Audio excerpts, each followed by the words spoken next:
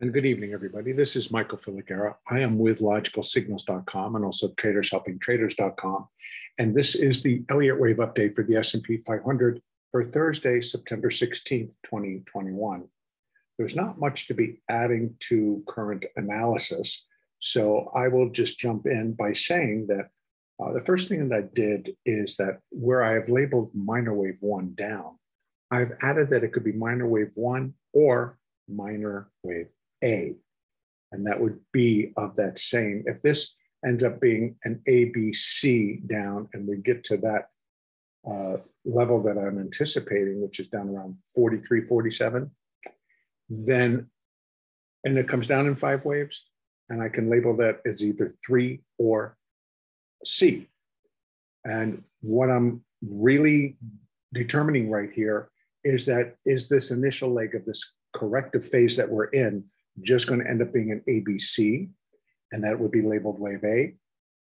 Or is it going to be a 5-wave structure down, which of course would then still be labeled wave A, but I need to leave those processes open until the market actually finishes the move. Then we'll be able to determine what comes next. For right now, though, it remains in the process of tracing out a minor degree bounce. And that either is going to be labeled as wave 2 or B. And I will put it on the chart as such. Now, within that, I have determined that A wave is done. The B wave finished today. And now we're in the C wave. And that advance should continue. It got stuck just below the 50-day moving average on the hourly chart. And if I just drop this down to the 30-minute chart, we'll be able to see some of those internals here. You can see it's just 1, 2, 3, and this looks like it's a 4th wave, small 4th wave correction. Again, getting a little deep, but the market will tell us. So what's left is for it to actually put in the finishing move of the C wave and get itself above 44.7850. I would be looking for a new high. Otherwise, then we would then have to consider this a failure. And we would do so if the market again starts to break below 44.56. I think that's what that is. Yes, 56.25. So if it starts to break below 44.56 with some follow through, then this small correction is likely complete and it would have ended in a failure. So, but as it stands right now, I'm going to continue to look for a finishing advance up to above 44.78. Our first little cluster comes in right here at 44.86 and 87. So between 86 and 87, we have Fibonacci resistance. The first is a 50% retracement level of the entire correction.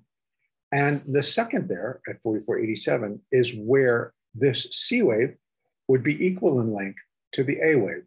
And that is the most common relationship between an A and a C wave.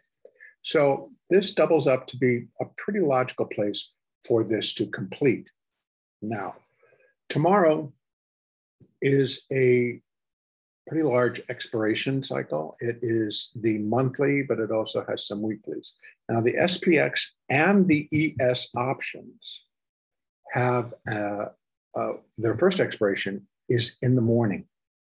So there's a morning expiration, and that is derived off of the opening price. So once all 500 stocks are open, they take that price, and that is the settlement price for those AM expirations, all those options. And those are both in the SPX and they're also in the ES. And then there's an additional expiration, which is, of course, in the afternoon. Once the market closes, then there's the second expiration. So on that morning expiration, it seems to be lining up pretty cleanly around the 470 to 480 area. And that's why I believe we'll likely start to get, hopefully, a little bit of a rise here to complete the move, and then also would be in line with what expectations are for expiration. Outside of that,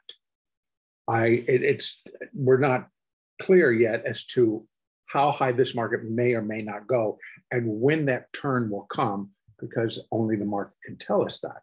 So, but being that this would be completing a wave 2 or a B wave, both have the same consequence.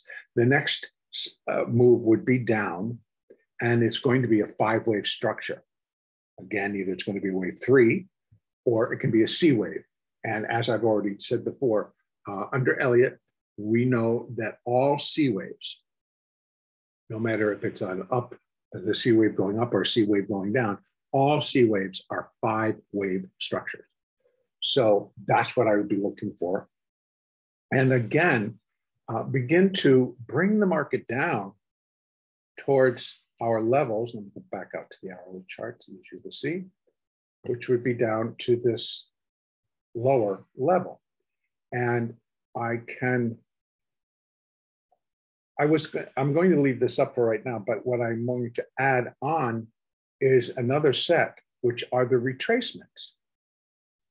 And those retracements are for this first leg of the correction. And those would be just the retracements from the low of wave 4 to the top of wave 5. And those come in, and then I can just take this one off and leave that one up. So you can see they're coming off. We do have support at 44.25, which is the previous low. And then again, we have some support at 44.07, which is a 70%. So this particular down structure in its entirety would equal 70%. We'll retrace back 70% of that 5th wave.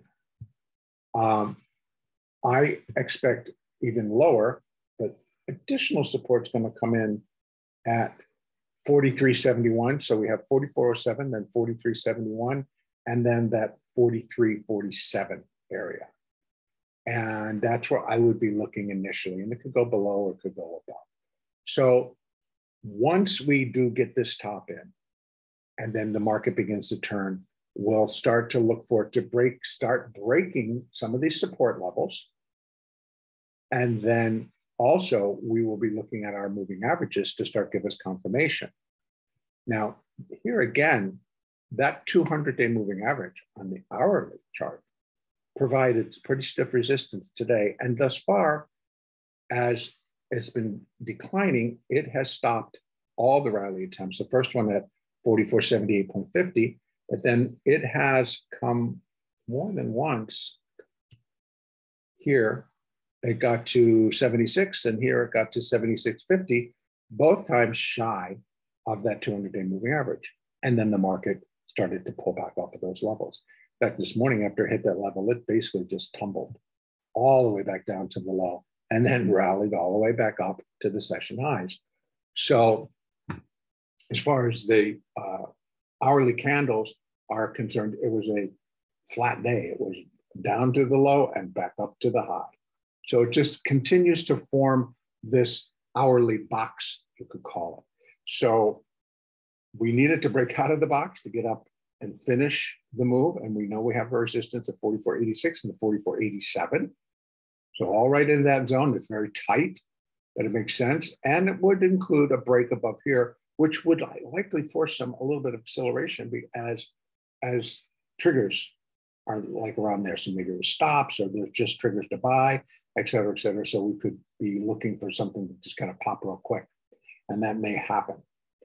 And then once we get that turn, the first confirmation that the turn is in progress would be, again, on this hourly chart, doesn't have to be big, but just a 5-wave decline.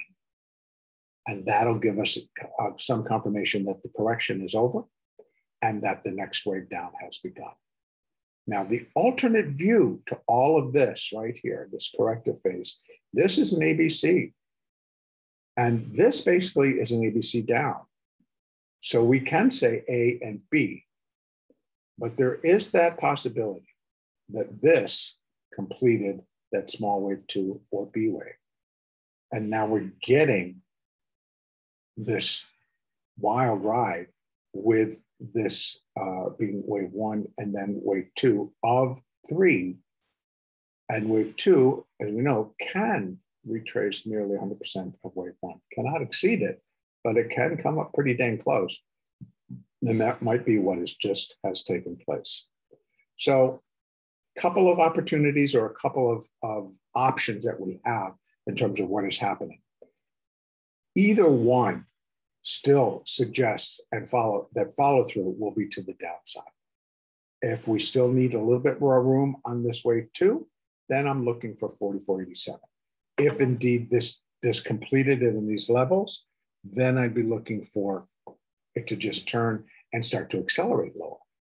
So that's really why I'm bringing that up.